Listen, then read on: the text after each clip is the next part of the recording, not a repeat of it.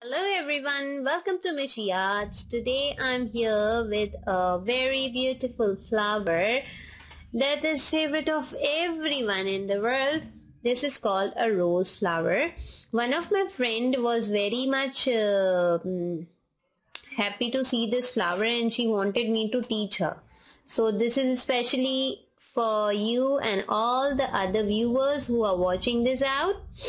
Okay, so this flower is very easy to make, and it looks very complicated, but it's super duper and very easy flower. Let me explain you this. I have not sewed it totally, that because I wanted to show everyone that how easy it is and how it looks difficult. So let us start. We are going to start with chain. Okay, so what will you be needing? You will be needing a darling needle, darling or you can say a tapestry needle. You'll be needing a hook and some yarn, the yarn of your favorite color, whatever you want. We are going to start with chain 40.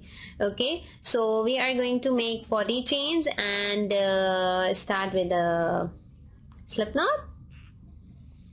After starting with the slip knot, we are going to make chain 40. 1, 2, 3, 4, 5, 6, 7, 8, 9, 10, 11, 12, 13, 14, 15, 16. And let me make 40 chains and join me back when you have finished your 40 chains. Okay, now when you have finished making 40 chains, you are going to chain more 3 chains. 1, 2, 3. So it means we have made total 43 chains. Now in the fourth chain from our hook, that is 1, 2, 3 and 4. This is the fourth chain of our hook. We are going to do a double crochet in this fourth chain and 2 chains. Okay, after making these 2 chains, we are going to do double crochet in the same chain we did. After making this 2 double crochet, see what it becomes. It is a V shape, and in these V shapes the petal are going to be formed, like we are preparing to make petals. After making this double crochet, we are going to skip 1 chain and do double crochet into the next one. After making a double crochet, we are going to make 2 chains and double crochet into the same chain. Okay, in this way you are going to continue till the end of your chains. Okay, now once again leave a chain, skip a chain and a double crochet into the next chain.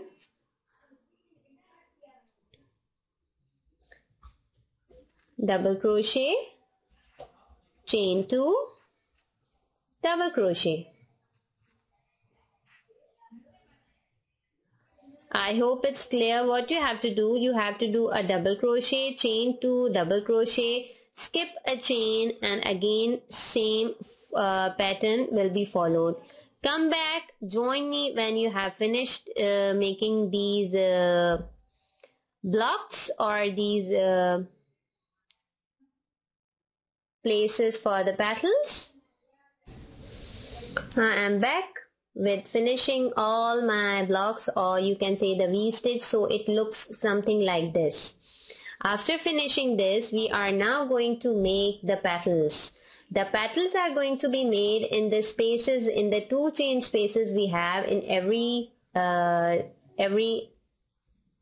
stitch. Okay, so these are the places in which we are going to make the petals. So let's start. We have to turn our work and start doing double crochet into the 2 chain space we did. We are going to do double crochets. How many double crochets in each block or each 2 chain space? We are going to do 5 double crochets initially, and then onwards we are going to increase so that our petal becomes a bit bulky.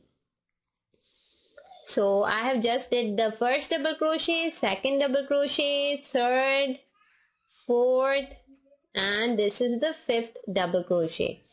See, I did 5 double crochets, 1, 2, 3, 4 and 5. Now what are we going to do? We are going to single crochet into the space between 2 double crochets.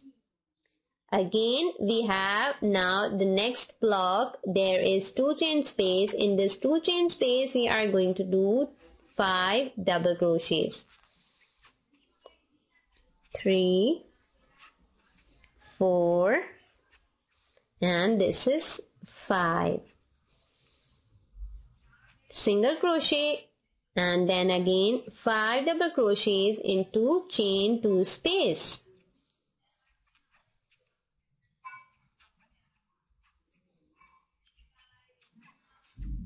In this way, 1, 2, 3, 4, 5. In this way, we are going to make the petals till the end of our work. But now what you have to do, see, initially when the rose flower is closing, or rose flower, as you see, there are small petals in the middle, and as it grows, it becomes, the petals are bit bigger. Okay, so what you have to do, you have to make at least 1, 2, 3, 4, 5 to 6. No, we are going to make 1, 2, 3, 4, 5, 6, 7. 7 or 8. Okay, we are going to make 8 petals with 5 double crochets. Means you don't have to increase, you have to make 5 double crochets in each till you have 7 petals. Okay, so join me when you have done your 7 petals of 5 double crochets. So now look over here what I have done. 1, 2, 3, 4, 5, 6, 7. I have made 7 petals of 5 double crochets. Now I am going to make 7 double crochets, or you can also make 6 double crochets. 3, 4, 5 and 6, or you can make 7 double crochets. So now this will become a bit bigger. Now what you have to do after 4 more petals, you have to make a double treble. What is that? Double treble, I'll tell you after making these 4 petals of these 6 or 7 double crochets. Okay, so join me after a while. Now after making these petals, I'm now going to show you how to make a double treble, and with that double treble you can see the difference of the petal. You have to do yarn over 2 times and make a double treble over here. How many double trebles we are going to make? We are going to make at least 6 double trebles. Yarn over 2 times, go through 2 loops, yarn over again, go through 2 and yarn over again, and go through rest of the 2 loops on your hook. This is how a double treble is made. So we did our 5 double trebles, and now we are going to single crochet into the next one. See, this will become a bit bigger, like in the size I'm talking, like this is this much, so it will be a bit bigger. So now let me explain you in this pink one. The thing I have done is that after making these, now we have increased our double crochets. After increasing, this is the one I have made with double treble. You can see the difference of the petal. This is a bit smaller and this is a bit bigger.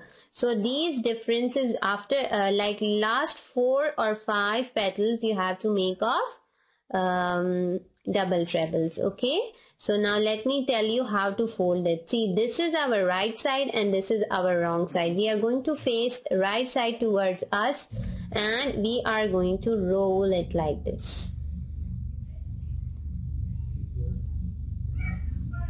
After doing it like this, you simply have to arrange your petals properly. After arranging these petals, you simply have to sew your yarn through the needle. One more tip I want to give you, that like when you fasten off your work, you just have to keep a long tail, so that it's very easy for us to sew the rose flower together. So now once you have set your flower, you have to turn it back and put your yarn through your flower to give some stitches, so that it fixes or it ties together and it doesn't opens, or it takes its shape. Okay, so in this way, go through any stitches you want. It is not hard and fast rule that you have to follow any sort of instruction, just you have to give some stitches so that it fixes. See, this is the final result. Or you can also put a stitch in the center if you want your center part to also be fixed. So you can give a stitch over here also, and you can also attach a pearl bead over here in the center so that it looks very beautiful. Now this is what you can use as an applique. And one more tip I want to give you, I have made these roses and attached a magnet at the back of these with a glue gun or with any glue or any adhesive you have, and I have made them as a fridge magnet. So this is also one of the idea. You can use it as a fridge magnet by attaching a magnet to it. You can add it in your dress, or you can use it as a brooch or any sort of thing. So I hope you found it useful, and do subscribe to my channel, do comment and do suggest. Also please share my video so many other people can also learn from it. Thank you so much. Have a nice day.